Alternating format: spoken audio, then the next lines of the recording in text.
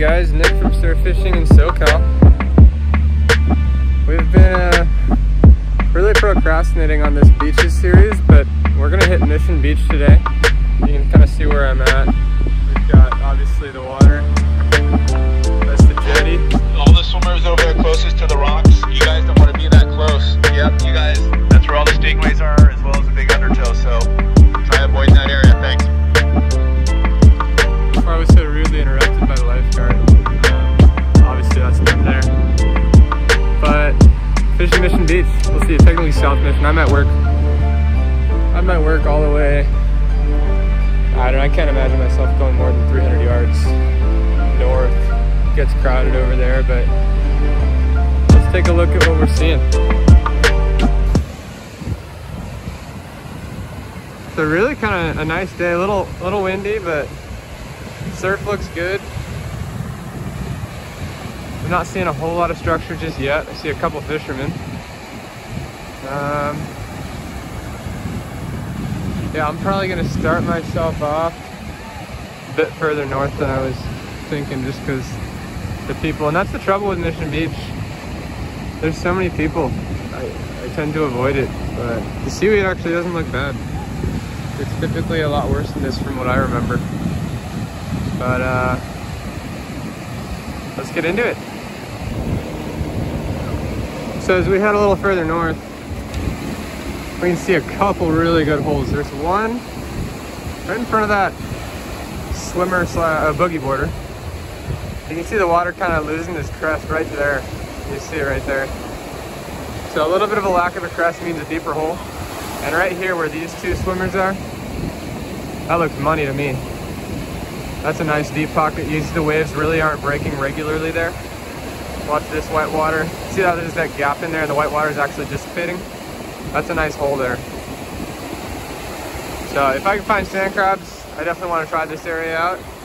But it actually looks like it's getting better and better the further north I go right now. So kind of disregard what I said in the beginning. I might be fishing pretty far north.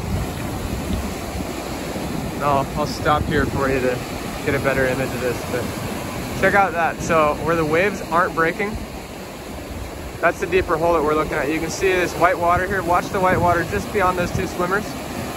See how to the right of it, it's not breaking, and now just past the swimmers, it is not breaking anymore. That's because there's no footing, that the ground drops off there, so the wave doesn't have the support to form that crest. And there's a whole gap of it right here. So that, I mean, there's gotta be fish hanging out there. So it's sand crab getting time. I'm really not seeing very many, but I think I'm just not used to the sand structure over here. I can see a little bit of divots here. I'm just gonna go for it.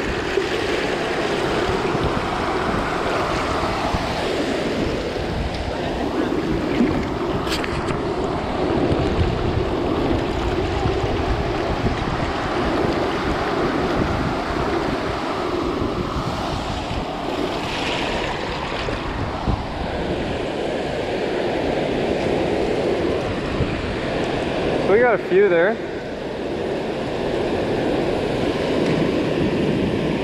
Yeah, they're definitely here. They're just, some beaches, the texture of the sand is just a bit different than others, and some textures just don't show the sand crabs very well. So it's always good to just guess and check if you can't.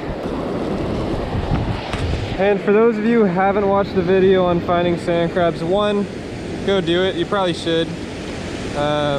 It's pretty helpful, but two, these right here are like max I would ever use. This one, he's too big in general. My go-to, one of those, maybe two of these guys. That's perfect. Even I get away with one of these. This is as big as I'd go. No bigger than that.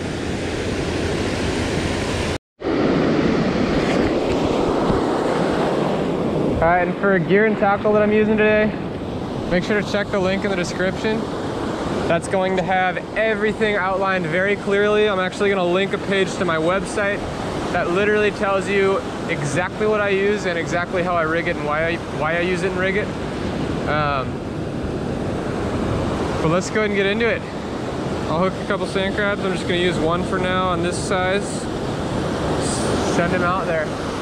And we can totally see that structure we're fishing. Watch this wave right here. Watch it lose its crest right there. So from there to where it breaks, there is our hole.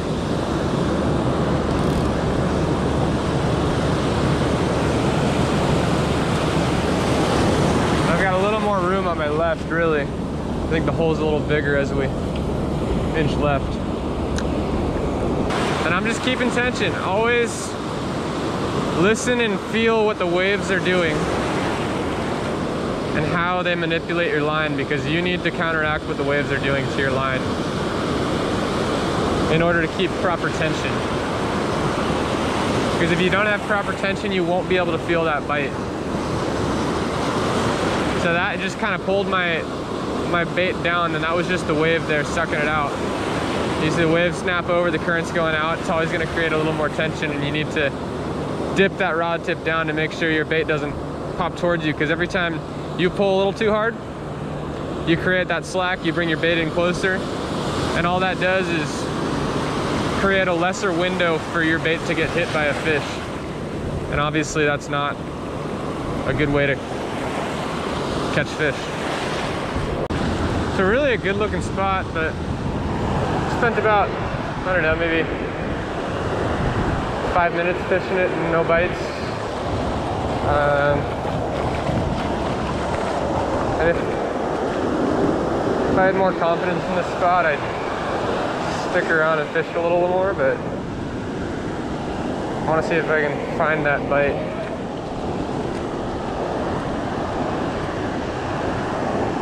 Any luck? Any luck? Not yet. Nothing? You just get here? Just like 15 minutes ago, yeah. Good luck.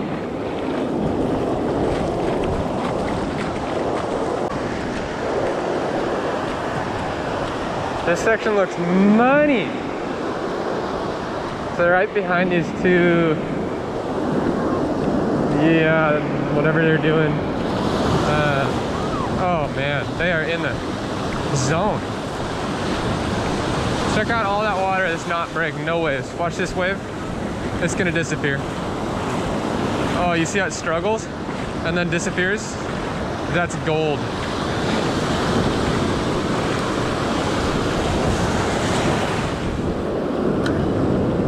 Let's see what we got in here.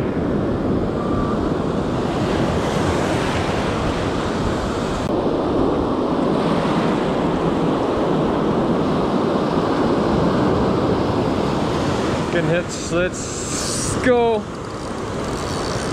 That felt good. It hasn't run any yet, but it's got some weight. He's not giving up, that's for sure.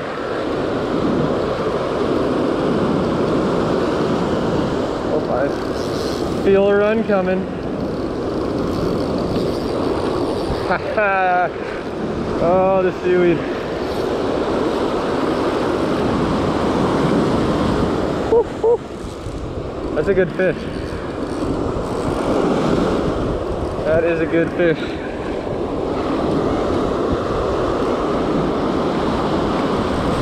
Oh, he did not want to come on that.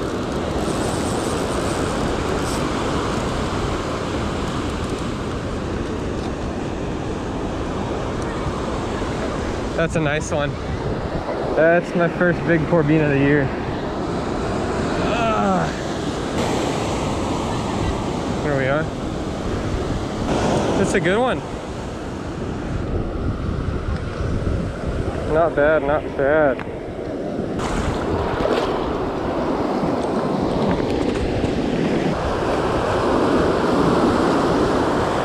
If I don't hook up here in like 5 minutes, I'm going back over there. Like, how far were you? I was in front of the blue canopy. Oh, I just got hit.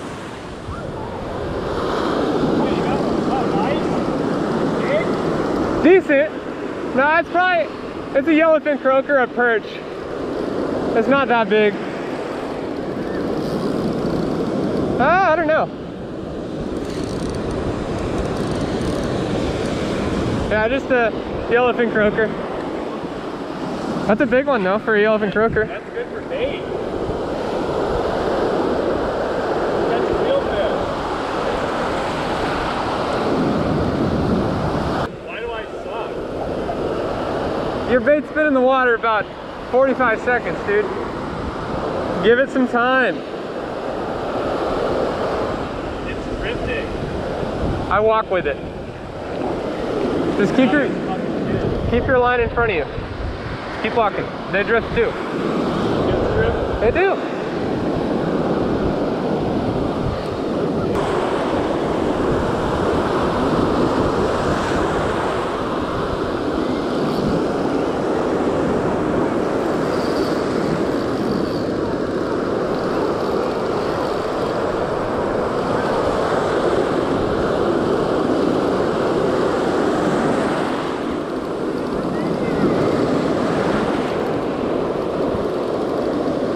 I don't know what this is.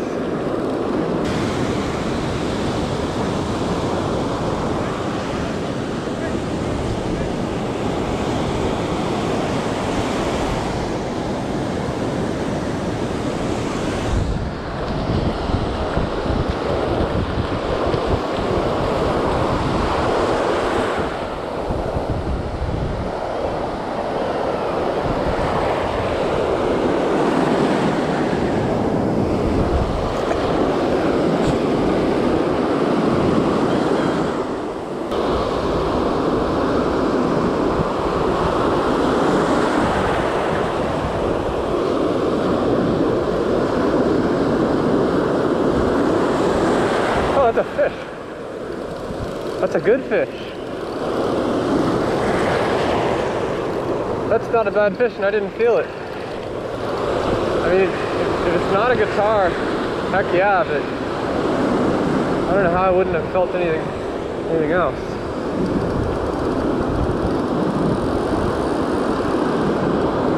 It's a guitar.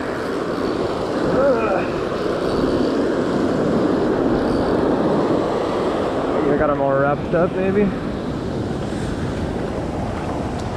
Yeah. It's amazing how well these little guys fight.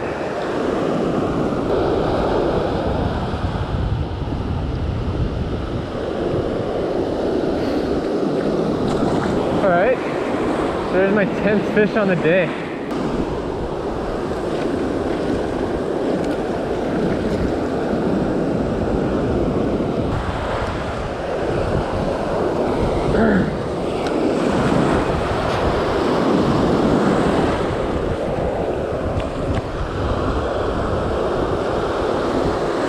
We're on again. Oh my gosh, the bite is on fire.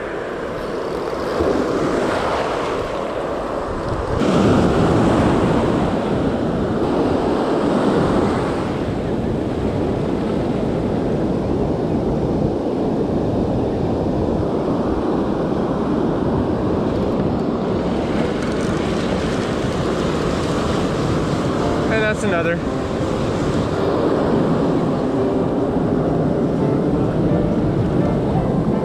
Another surfer.